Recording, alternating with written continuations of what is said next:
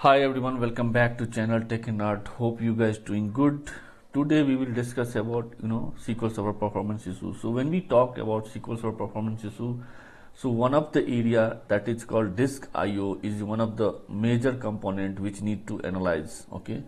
So before starting the session, I would request to each and everyone whoever newly joined, please like to subscribe and don't forget to share with others. So I will cover the only the disk area only to figure out whether the particular disk having any issue or not. Okay, and please visit the channel playlist SQL Server DBA. More than 200 videos which can get help to day-to-day activities. If you are getting help, please join channel members, and as well as you can contribute to YouTube. Thanks. Okay. So let me connect my SSMS.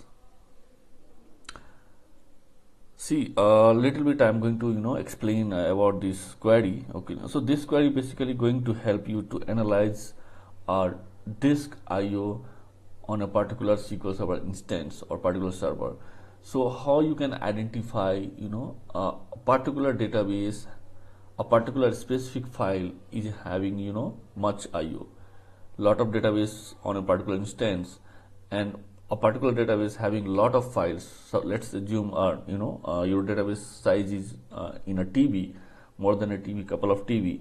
Okay, and you have a n number of files. You have like 20 files, 30 files.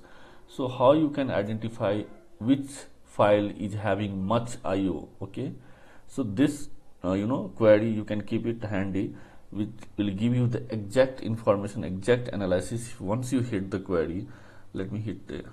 So what it will giving actually, it will give the first column database name and the the location of the file and the number of reads, how many reads happen on a particular database files, and as well as the the byte read in bytes, and then number of writes they are giving, and similarly written in bytes data is giving.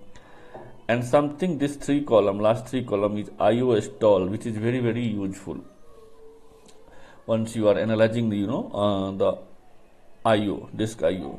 So IoStall is basically very useful. So this will give you the IoStall in a read and IoStall in a write, and in together it will give you the total IO. Okay, so once you see your IoStall read or either write, so altogether total IO is high, definitely your disk is impacted. So either you need to move to a faster disk, or whatever the query is running on a particular database, particular instance, that need to be tuned.